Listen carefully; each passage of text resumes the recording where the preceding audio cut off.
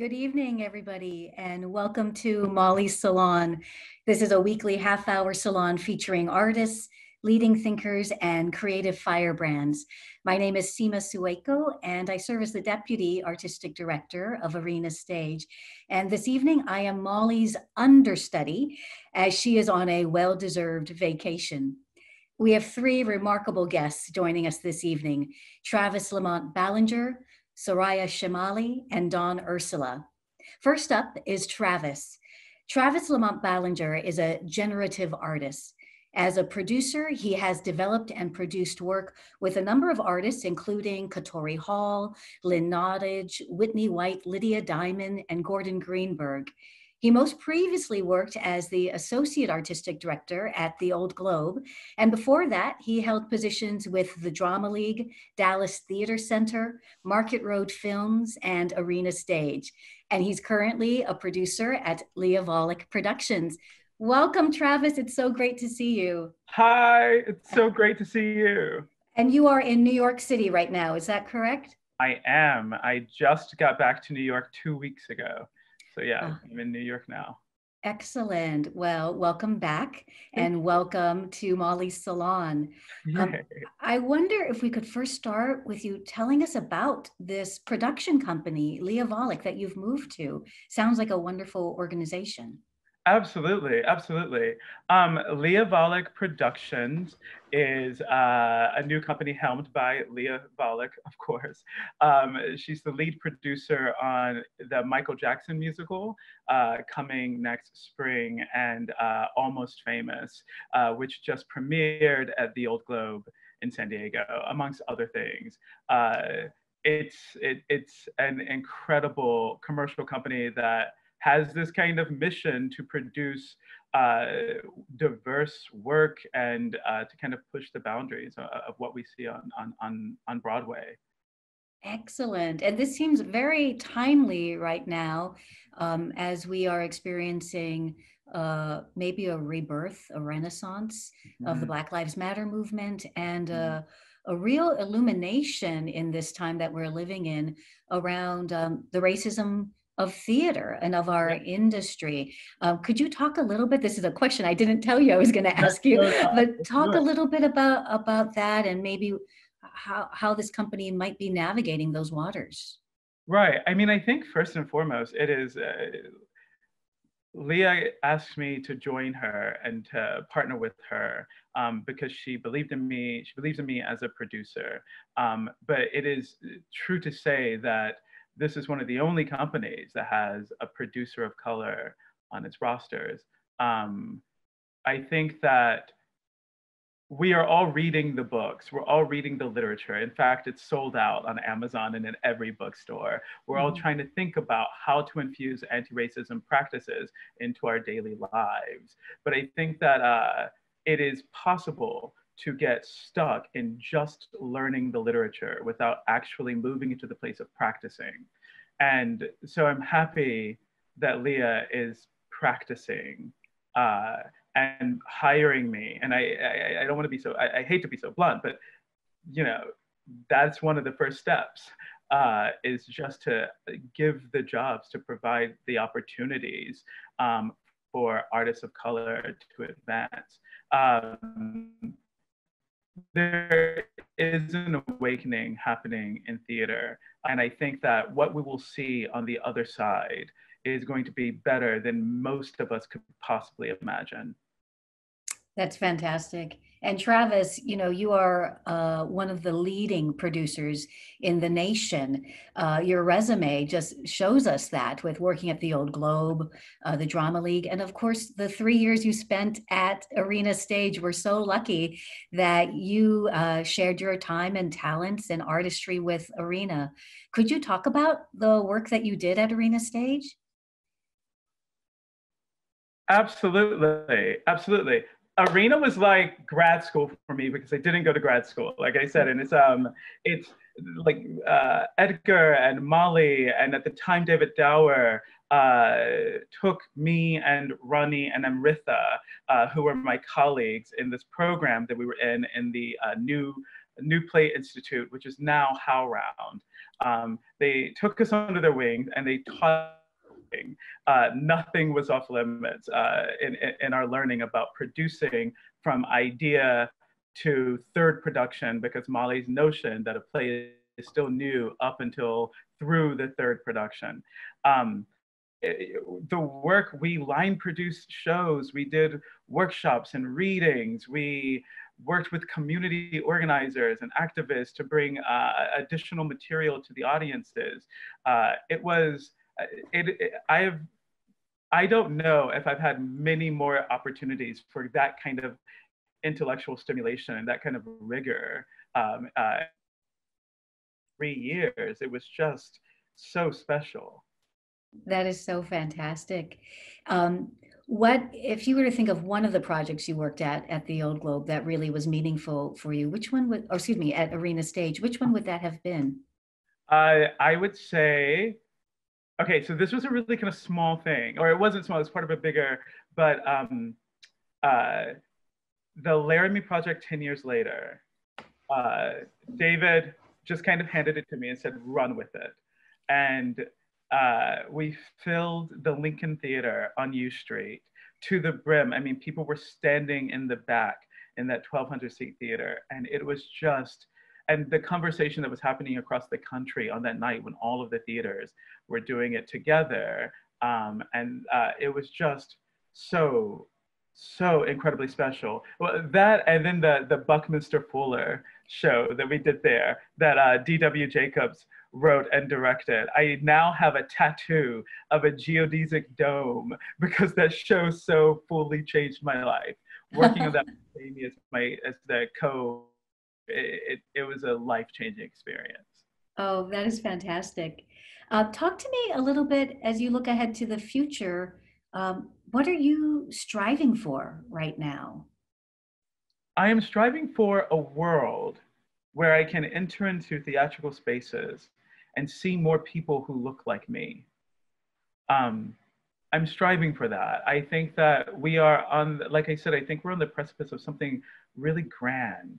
And I think that if we can just get through what may feel bad, what may feel dangerous and scary, but if we can just push through that collectively, on the other side of that is something so profoundly beautiful that I can't even explain it.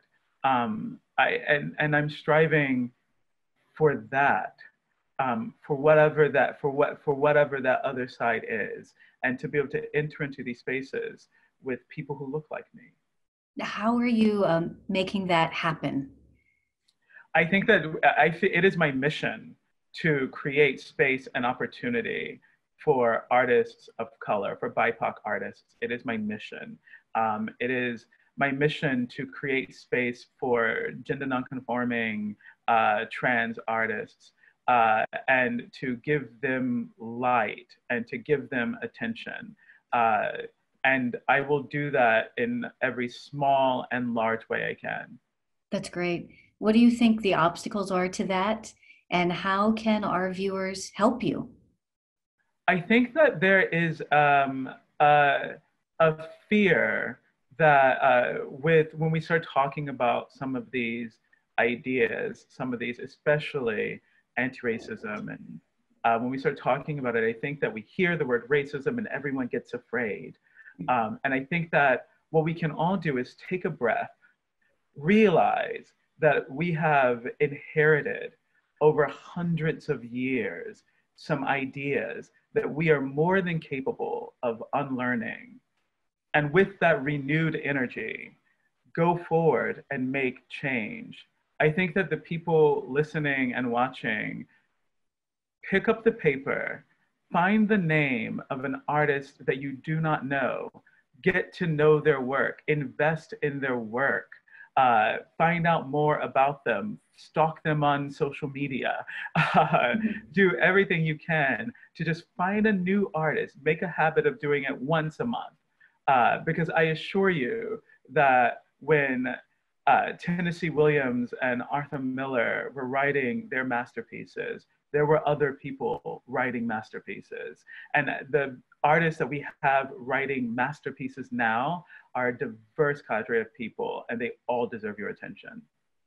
That is beautiful, Travis. Thank you. Thank you so very much for joining us. What a joy to see you. Congratulations on your new position. Give our best to everybody at your production company. And for all our viewers, let's all support Travis in his work at Leah Vollack Productions. Have a great evening, Travis. Thank you. Bye. Thank you. Bye-bye. Our next guest is Soraya Chemaly. Soraya is an award-winning writer and media critic. She speaks frequently on topics related to inclusivity, free speech, sexualized violence, data, and technology. She's the former director of the Women's Media Center Speech Project, which was an initiative dedicated to expanding women's civic and political participation. And she is the incoming executive director of the Representation Project. Oh, welcome, welcome. Soraya, thanks so much for joining us this evening. Oh, I'm delighted. Thank you, Seema. You wrote a book called Rage Becomes Her. And I just ordered this book and started reading it. I love it. Could you tell our viewers a little bit about the book? Sure. It's about the social construction of anger and how we learn to think about it, how we learn to think about our own feelings, and what the political uses of anger are in a society. Specifically, it's really about why we choose to distribute the right to be angry as an entitlement, right? Why we deny certain people the right to be angry, but we are deeply respectful of other people's right to be angry. And so it goes from the very intimate and personal realm of interpersonal relationships and identity through relationships, the workplace, and then the political sphere. Who has the right to be angry? What are you seeing in society? You know, I wrote the book specifically in response to the 2016 elections because, I mean, I've written about these topics for many years now, but what was so striking about that election was that certain politicians could leverage populist anger, and they were male, they were men. And so whether it was Bernie Sanders or Donald Trump, they could stand at a podium and they could look a little unhinged and red in the face, and they could, you know, slam the stage, the podium on the stage. But women candidates couldn't do that. And so someone like Hillary Clinton had to stay extremely constrained and very calm looking, and then was called inauthentic. At the same time, in the general population, it was clear that anger as expressed by different people in the society had different uptake in media. So white male anger historically has been a marker of citizenship, an expression of rights. But if Black men act in the same ways, they're criminalized. And if Black women approach the same sort of behaviors, they're also seen as threats. And so it's not just a matter of gender, but it's racialized, and there are ethnic aspects to it as well. Can you talk about social location, this term? Sure. I mean, I think that, you know, we live in a hierarchical society. We have these relationships. We are in a very diverse, but not particularly inclusive country. And we all have social locations. And the thing about it is our social locations change with context, right?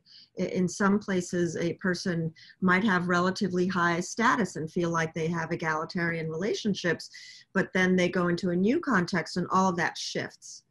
But when you look at the institutions in our country, whether they're in entertainment or in politics or in education, we still, it's very evident, have almost all male rule and almost all white male rule. And so somewhere between 75 and 90% of the majority, you know, of Congress, of tenured professors, of corporate executives, of media owners, which it's even higher for media owners, it's more like 97 or 98%, are all of that power and resource and authority and legitimacy and influence is very concentrated in people in that social location. And I think people struggle because, you know, when you say the words white male supremacy, people recoil. You know, and part of the process we're going through right now and have been going through for years is normalizing some of these ideas through the use of language. Do you see that getting normalized? I don't know that it's getting normalized, but I know that 7 or 8 years ago, if I wrote, I didn't even have to write white male supremacy. If I wrote male supremacy or white supremacy, you know, put those two together, that's even more complicated. Those words were taken out by editors. And I mean editors at national publications, you know, people who, frankly, I felt really should have known better. But those words were taken out, and those words are no longer taken out. I would say that, you know, one of the results of Trump's election and the very clear hatred and animus and protest to the sort of backlash to having a Black president, that makes words like white supremacy seem more legitimate to people who were willing to dismiss it before. I see. Now, you're about to begin a position at the Representation Project. Can you tell us what the Representation Project is? Oh, I would be delighted to. Well, so first of all, the Representation Project was started by Jennifer Siebel-Newson, who made a film about 10 years ago called Misrepresentation. And it was really focused on the relationship between the sexualization of women in American media and the lack of public faith and trust in women as leaders. And this film really said and did things that illuminated the cultural misogyny that we sort of had all gotten used to. You know, there was a period of feminist liberation and feminist activism and the movement for civil rights, and then we went into a period of backlash, and somewhere between 1990 and 2010 we just slid back into some incredibly damaging and retrograde stereotypes in our media and in our language. And this film honed in on gender and also the intersection of gender with race for women of color and Black women, honed in on the relationships between how people portray us, perceive us, and choose to trust or not trust us with power. So that was the starting point. And out of the public response to that film, which was very positive, she started the Representation Project. So today we make films, but we also have a youth media academy that educates and trains young people, teenagers, to make films, documentary films. This year, over 60 kids. They won more than 20 awards. So we're very excited to be able to engage in that sort of transformative storytelling. Congratulations on that new position. That sounds very exciting. Thank you. Yeah. Soraya, I wonder if you could share what you're striving for now. At this exact moment. Yes. Well, I'm actually genuinely glad to have, this is like a moment of peace in my day, which is quite lovely, to just be able to sit and have a conversation like this. I'm actually really striving to think about how we have these very difficult conversations about all of these issues that we know exist, all of the failures, the institutional failures in our society, and how we come to truth and reconciliation. And I do mean that on virtually every level. Like, we can't really have difficult public conversations until we practice at home, until we practice with our intimates, with people we trust. It's extremely hard to talk about some of these issues. It's extremely hard to talk about inequality and misogyny and racism and class differences and poverty. I mean, all of these things are all wrapped up together. And I think the tendency has been to gloss over them, to ignore them, to minimize them, to disparage people who were raising their hands and you know, waving flags and trying to cause attention. And we can't really afford to do that anymore. We're facing so many simultaneous crises that we can't. We just have to be able to have these discussions and move forward. So my own challenge is to think about the language involved, the interpersonal relationships, and being able to get people to think in terms of the impact that their personal actions can have on institutional change. We tend to think in legalistic terms. If we pass that law, then of course we'll solve the problems of equality in the workplace, which we know is not the case. So why do we keep pretending that that's going to work, right? Wow. Well, if you figure all that out, will you write a book that I can read and learn everything I need to know? Soraya, thank you so much for joining us on the Salon. It's such a joy to see you again. Thank you so much. Thank you, and best wishes with the new position. Thanks, Take care, Kenzie. Soraya. Have a good night. You too. Bye-bye. Bye. Our final guest this evening is Dawn Ursula. Now, all of us who live in the DC region are so lucky that Dawn calls this place home and shares her deep well of talents with us. She's appeared on stages across our region and across the nation, including Everyman Theater, where she's also a member of the board, Woolly Mammoth, Roundhouse, Arena Stage, ACT in San Francisco, and others. And she was last seen at Arena Stage in A Raisin in the Sun. And we are very excited that we'll be able to welcome her back at Arena Stage next year in the title role of Toni Stone. So welcome, Dawn Ursula. Hi, Dawn, how are you? Oh, there you are. Hi, yes, here I am. Hi. Hi, it's so great to see you again. Dawn, I'm so excited because you are one of our top sellers on the Arena Stage Theater Artists Marketplace. And I wonder if you could tell our viewers about the marketplace and talk about your experience on that. Oh, absolutely. The marketplace is such a fantastic idea. And thank you, Seema, because you did not mention it's your brainchild. So we are all so appreciative. I set you up for that. I'm so excited and hoping that other arts organizations or theaters or even groups of artists can think about this as a model, where artists who are out of work, we want to create, we want to make income, and we want to express ourselves, and many of us have these other talents or crafts or abilities, and this marketplace that you all are providing for us is this fantastic platform for the patrons and theater lovers and community goers to come and buy works of art or gifts, classes. I just recently went to the marketplace to see who else was new there. It's so much exciting stuff. You can buy masks, you can get pictures digitally put, on digital format. You can get concerts.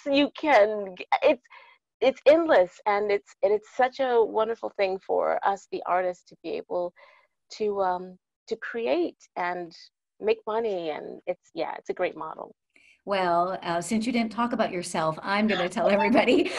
On the marketplace, Dawn is offering uplifting messages where you can, let's say there's somebody you want to thank, you want to just send love to.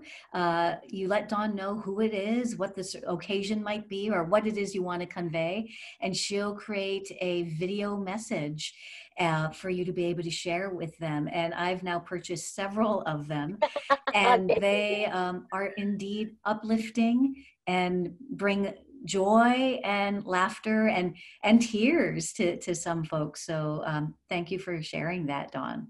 Thank you. It's been a great treat for me too, making them. I didn't expect that part of it, but it's really been lovely. Oh, that's great. Now, we've tried to keep you as busy as we can at Arena Stage, and you were featured in the docudrama film that we made called May 22, 2020, and you were so excellent in it.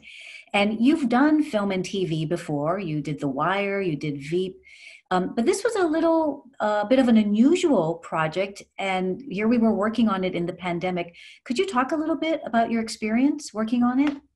Yeah, it was great. It was really a great experience. And I have to tell you, being an artist that works in both theater and on camera, I was a little skeptical. Seeing, I was like, can the theater people pull off doing some film work? I'm not sure here. You guys were awesome. You were like, you ever heard of the phrase "hurry up and wait"?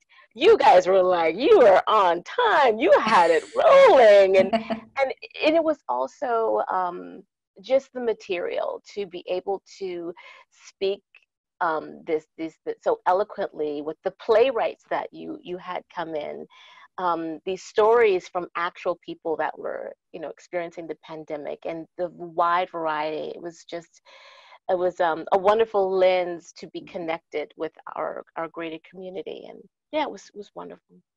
And all the monologues that we had the actors do were all based on interviews. And those interviews took place on May 22, 2020, which happened to be 3 days before George Floyd was murdered. And then the world changed again. And I remember when you and I were rehearsing, we both felt extremely heavy as we were rehearsing over Zoom.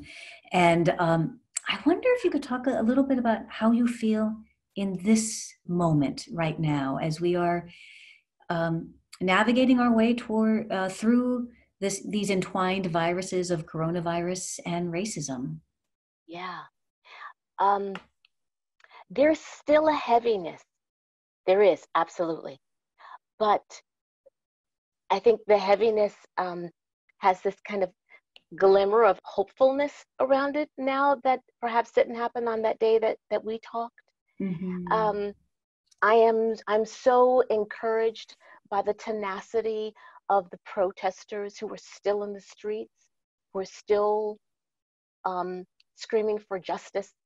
And I am so encouraged by just the individual people in my community, in my artistic community, who have never spoken so specifically about anti-racism, and have come forward to talk to me about it and to tell me their journey, and who are on that journey.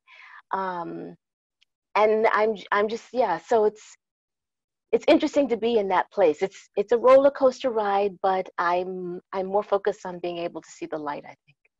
That is great. Yeah, this question might be related, but what's bringing you joy right now? My daughter brings me such joy, and we decided to finally get a dog. So we have a 6-month puppy. Excellent. Finally, we're like, well, we finally are home. Let's finally do it. And she brings me a lot of joy as well. Yeah. And that is absolutely wonderful. And you can get a pet portrait made by scenic designer Paige Hathaway on the Theater Artist Marketplace. Shameless plug going on right here. Plug. Excellent. What are you striving for right now, and how can our viewers help? I am striving for justice. I said that word before. I'm striving for justice, and I'm striving for peace, and the two are so connected. And there can't be peace without feeling a sense of justice. And I want to be able to someday tell my daughter that the murderers of Breonna Taylor were arrested. Mm-hmm. That the transgender community, Black transgender people, are not in danger, and that their murderers are caught. And that we can walk out of our door and say very specifically, no, I don't live in PG County. I live on Piscataway land. That we're all connected, and I think our viewers, if feel passionate, call your local officials, vote, continue to learn, ask where the children are who were separated from their parents at the border, and take that, just one thing a month, make a call, send an email, get the justice so we can have the peace. Words of wisdom from Dawn Ursula. Thank you. Thank you so very much for inspiring us and motivating us, not just through your amazing artistry, but through your humanity and your deep well of compassion. Thank you, Dawn. So great to see you this evening. So good. Have a good one, and lots of love to your family.